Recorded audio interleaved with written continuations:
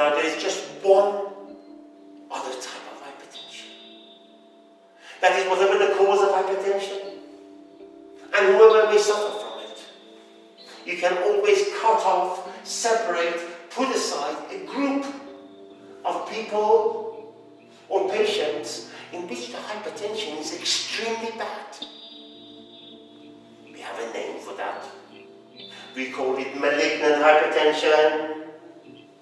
So someone with essential hypertension may have malignant hypertension. Some patients with chronic diffuse renal disease may have malignant hypertension. Some patients with a pheocromocytoma may have malignant hypertension. Any patient with Cushing's syndrome may go on to develop malignant hypertension, whoever develops it, and for whatever reason they develop it. This is an extremely serious state of affairs. Because in malignant hypertension, there is not just an increase in the spasm of these blood vessels, but they actually become injured and damaged and occluded. So the end result is widespread tissue damage due to ischemia. And patients with malignant hypertension, if left untreated, die of renal failure because the kidneys become ischemic. All the arterioles in the glomeruli become damaged and injured and occluded. Now there's a sign for malignant hypertension that is extremely important. Obviously the blood pressure is high, and indeed the blood pressure is high, and diastolic blood pressures of 120 and more, and systolic blood pressures of 200 and more are compatible and in line with malignant hypertension. But that is not what defines it to be malignant.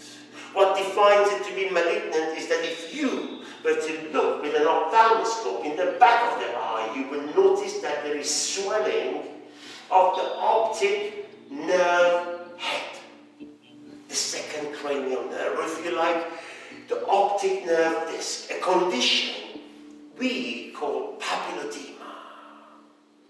And as well as papilledema, there are often exudate and hemorrhages on the background of the eye, on the retina, because of the damage to the small blood vessels I've told you about. This is because there is a raised intracranial pressure. The pressure in the brain is increased. So you diagnose malignant hypertension not so much with the sphygmomanometer, but with an ophthalmoscope. Now the danger of a raised blood pressure is this. A raised blood pressure encourages atheroma. That is the major disease which obstructs blood vessels. And if you have a raised blood pressure inside your arterial system, you're more likely than not to damage the fine mosaic endothelial lining, and deposits of fat and platelet will begin to accumulate and aggregate, and you end up with atheroma. I say that to you now because I used the term earlier on, atherosclerosis, but it is the atheroma in the lumen which is the most important thing. So that patients who are hypertensive have more coronary artery disease, more peripheral artery disease, more cerebral artery disease, because they're hypertensive. If you have a raised blood pressure, that puts an added strain on the left side of the heart, and you may develop heart failure. Left heart failure, or if you're an elderly patient,